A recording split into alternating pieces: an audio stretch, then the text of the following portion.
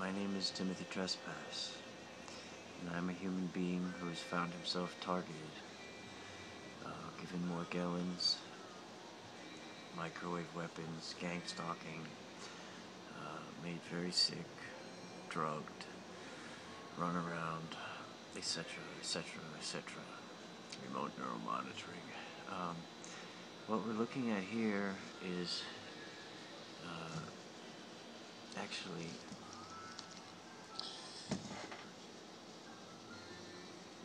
not a snow globe.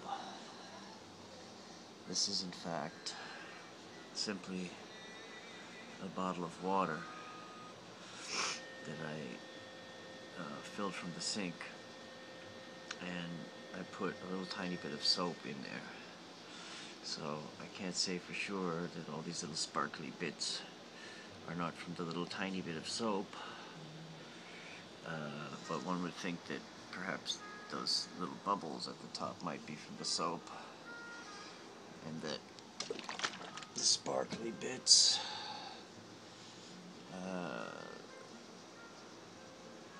were,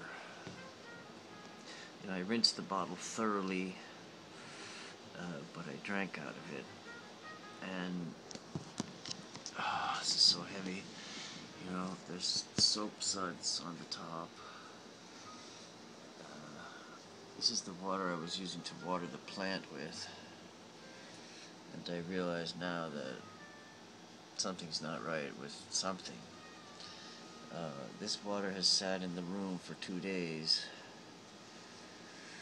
at warm temperature, 70, 80 degrees, 85 degrees. Now, this stuff certainly wasn't in there when I poured the water.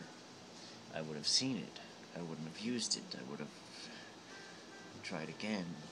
So it seems that putting a little bit of soap, like a drop, 2 drops, I put in the water to change the surface tension of the water so that when you water a plant that's dried out, it has a better opportunity to soak through the dried soil.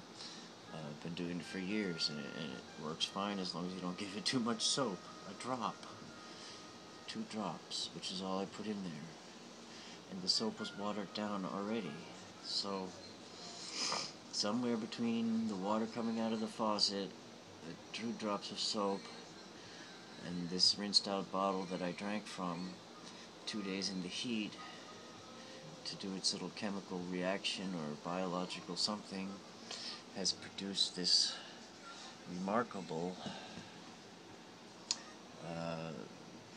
snow globe effect of sparkly little, God knows what they are.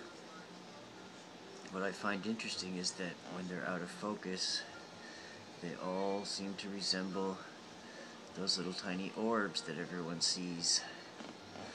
Now, if this is in the water, and I'm drinking it,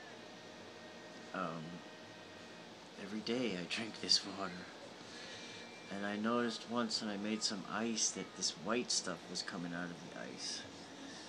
Now we have a Brita filter, and I'll have to do this experiment again with the Brita filter and no soap to see if, whatever, but